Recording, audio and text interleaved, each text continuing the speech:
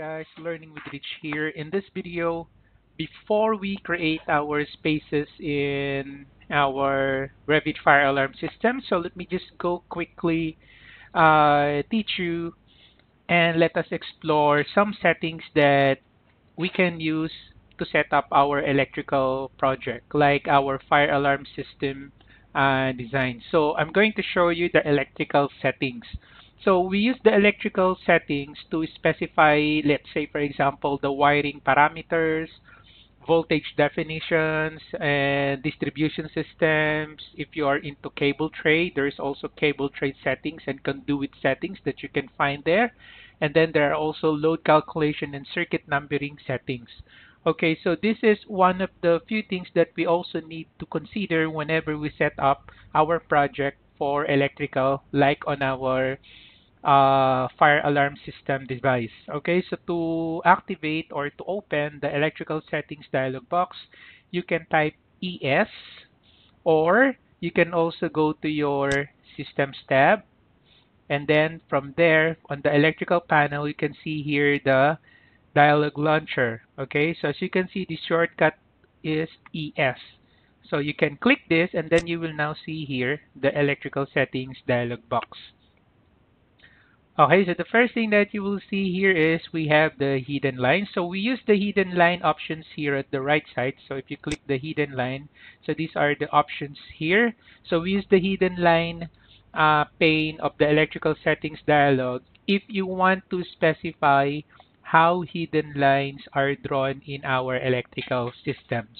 Okay, so that's how it works. So as you can see here, so you have the draw MEP hidden lines. So you can check that one by default. And then for the line style, so you have the MEP hidden. So if you click the drop down arrow here, you can see other options that you can use whenever you create your line style for electrical. Okay, but we are going to use these default settings here, as well as the inside gap and then the outside gap, as well as the single line value for your hidden line. Okay, so another option that we can go here is the general option here. So you use the general pane of our electrical settings dialog to define the basic parameters and set default values for electrical systems. Like for example, the separator and then the electrical data style. So this will gonna be how it looks like. Okay, and then there's the circuit description. So this is gonna be how it looks like. So as you can see, the volts and then the pace there and then the ampere. So this will gonna be how it look like in your project. So if you click the drop down arrow here, you can see some options that you can use. And then heaps of circuit naming by pace, A, B, C, like that. And then capitalization for load names, circuit sequence, numerical, and then the circuit rating, amperes, and then you also have the circuit path option, which is 9 feet by default. So aside from that, you also have the angles. Okay, so we use this option to specify the fitting and angle to use when adding or modifying cable tray or conduit. Okay, so you can modify this one, so you can set an increment, you can use specific angles for this one, okay, or you can just check use any angle.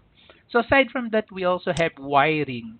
Okay, so we use this option to specify here the settings for our wiring. Okay, so you can see here the ambient temperature. So this has something to do with the designing as well.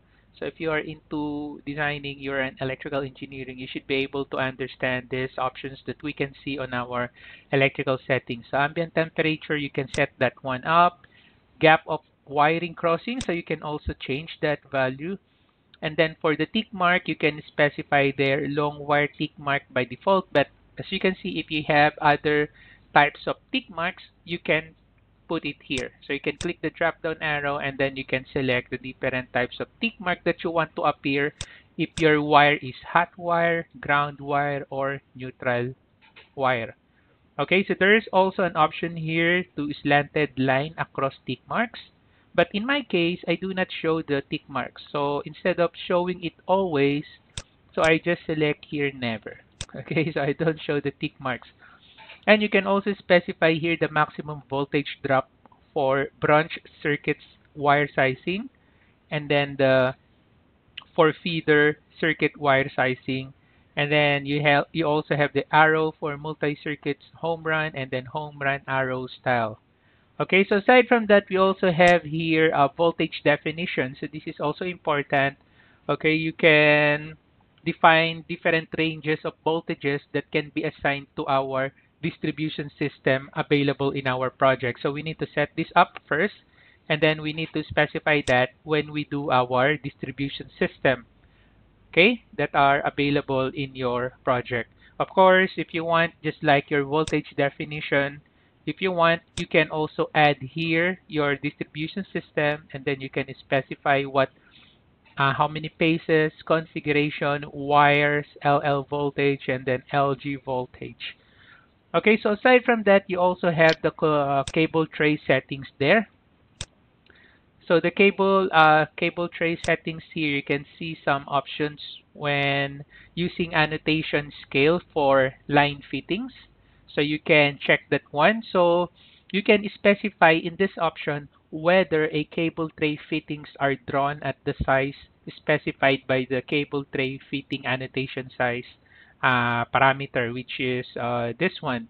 So changing this setting does not change the plotted size of components already placed in the project. So don't worry about that.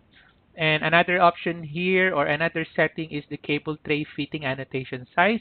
So it specifies the plotted size of fittings drawn in single line views.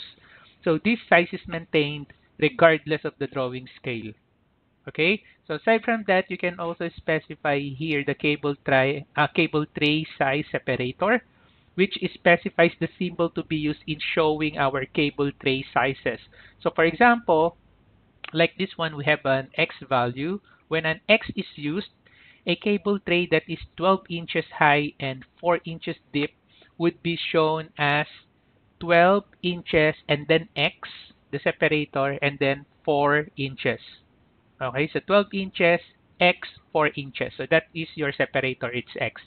And then you can also specify here the cable tray size suffix. So if you want to specify the symbol appended to the cable tray size.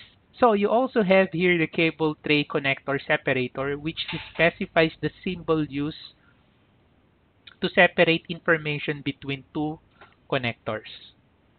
Okay, and then you also have here the rise drop setting for your cable tray, wherein you can specify here the cable tray rise drop annotation size. So there's the size, and then you can also change here the symbol. Like for example, for the rise symbol of your cable tray, by default it's cross no outline. So if you want to have a look how it looks like, you can click the drop down or the ellipsis button there, and then you can see here that this is how it looks like when your cable tray, when your single line cable tray rise.